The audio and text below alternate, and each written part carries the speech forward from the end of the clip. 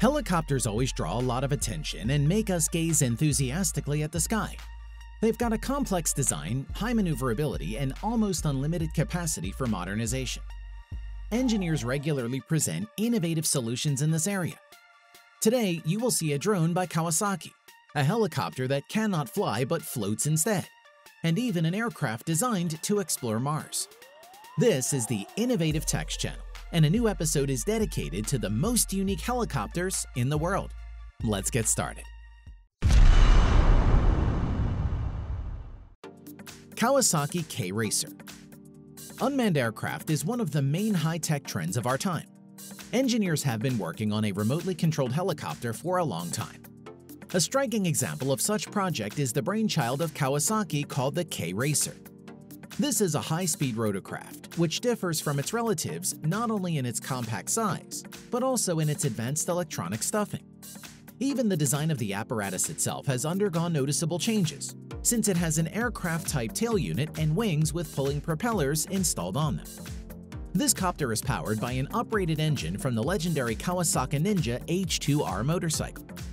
The technical characteristics of the helicopter are classified. It is known that both remote control and fully autonomous flights with a programmed route will be available. Right now, the device is actively undergoing flight tests in the Hokkaido Aviation Park. Fairy Rotodyne. The 21st century is not the only one famous for amazing technologies and original helicopters. Back in 1957, an experimental aircraft rose into the skies over Great Britain. Its layout was called a rotorcraft. It was a bizarre combination of a helicopter and a gyroplane by Fairy Aviation, and the aircraft itself was dubbed the Rotodyne. The rotorcraft featured a four-bladed main rotor with jet engines at the ends and a short aircraft-type wing, where two turboprop engines were mounted. This proved to be a breakthrough design, proving that large vertical takeoff and landing transport aircraft can be economical. The aircraft proved to be excellent in tests, and one of its prototypes carried out 455 flights without a single incident. Emergencies were also practiced, even with the simulation of an aircraft and a subsequent landing approach on one engine. The maximum speed of Rotodyne reached 213 miles per hour, and its technical characteristics allowed carrying 48 passengers or cargo weighing up to 6 tons. Its maximum range was 515 miles. The project was discontinued in 1959 due to a lack of funding and the government's desire to optimize the aviation industry. The production rotorcraft, which offered a cost of 4 cents per passenger mile, was never destined to make a revolution. Water helicopter Helicat 22. As you know, a helicopter is not particularly water-friendly and prefers staying above the surface. But how would you react if you saw it rushing through the waves of the sea? The creators of the Helicat 22 water transport crossed the catamaran and a sturdy helicopter-type cabin. As a result, they got a real marine all-terrain vehicle, which is amazingly durable and capable to accelerate up to 40 miles per hour. The water helicopter also demonstrates high efficiency and ensures traveling up to 5 miles per gallon. However, the main feature of an unusual catamaran with a helicopter cockpit is not its speed or economical fuel consumption, but its stability on water. Even at top speed, this apparatus is easy to operate and almost completely eliminates the possibility of a rollover. Of course, this miracle technology cannot be called a traditional helicopter, but we simply could not help showing it to our subscribers. Boxer HEF. Over the past 6 years, HiEye specialists have been working on the creation of an industrial unmanned aerial vehicle, Boxer HEF-32. It is a compact autonomous drone designed for all-weather flights. The helicopter can travel up to 111 miles on one fuel tank, while its maximum speed is 80 miles. The nominal altitude is 10,000 feet and the payload is limited to 11 pounds. The drone is designed for terrain reconnaissance, surveillance, and rescue operations. That is why it was made resistant to harsh weather conditions. Boxer flies at temperatures between -20 and +45 degrees with 95% humidity. The helicopter can take off and land with a wind speed of 25 knots. Snow or rain is not an obstacle thanks to the IP67 protection level. The device operates both in fully automatic mode and on a remote control. Robotic Mars helicopter. There are hardly any places left on our planet where a helicopter has not been to, so it's time to test this aircraft on another planet. NASA engineers believe that this is the design of the aircraft suitable for the exploration of Mars. They have developed a robotic experimental apparatus that will analyze the terrain on Mars, helping to set an optimal route for the Perseverance rover.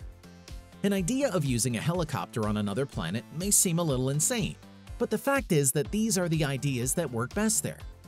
Even the very delivery of cargo to the surface of Mars is an incredibly difficult mission, bordering on complete chaos. A NASA space helicopter is flying to the surface of the red planet right now along with its older brother. It is attached to the Perseverance bottom. The lifting force is provided by a double propeller which spins up to 2.4 thousand revolutions per minute. The device weighs 2.2 pounds and the flight duration on one battery charge is 90 seconds. The batteries are charged by a solar panel located above the twin propeller. KMAX. Heavy lift is the Kaman Aerosystem slogan that best describes the KMAX cargo helicopter. This single-seat aircraft is a real workhorse and is designed for the sole purpose of transporting cargo quickly. The aforementioned model has been surfing the sky since 1994 and, according to officials, has managed to fly more than 340,000 hours. The device is based on the traditional for the American company Syncropter scheme. It features two overlapping rotors.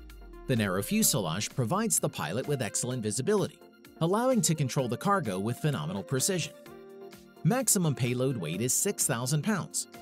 At the same time, the design of the helicopter is focused on fast lifting and transportation of cargo. Its horizontal speed at full weight is 90 miles per hour. The fuselage of this unusual vehicle is made of aluminum alloys, and its propellers are made of composite materials. Hughes XH17. Another flying crane rounds off our selection.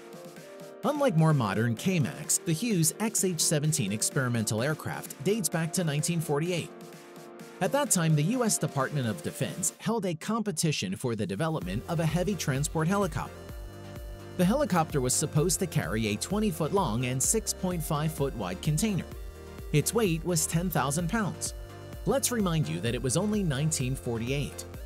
On April 23, 1952, the Hughes prototype, designated XH17, carried out its first flight. In fact, it was a flying stand, assembled from parts of various aircraft and helicopters. The cockpit was borrowed from the Waco CG-15, the chassis from the B-25, and the fuel tank was the one used on the B-29 bomber.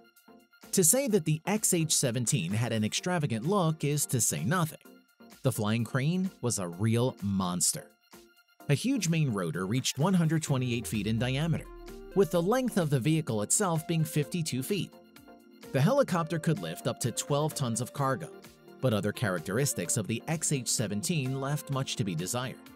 The flight range was 40 miles, while the maximum speed was 79 miles per hour. Helicopters have long become indispensable helpers in various spheres of human activity. Engineers continue to improve their designs, and apparently even more fascinating developments in this category of aircraft are waiting for us in the near future. What device did you like most and why?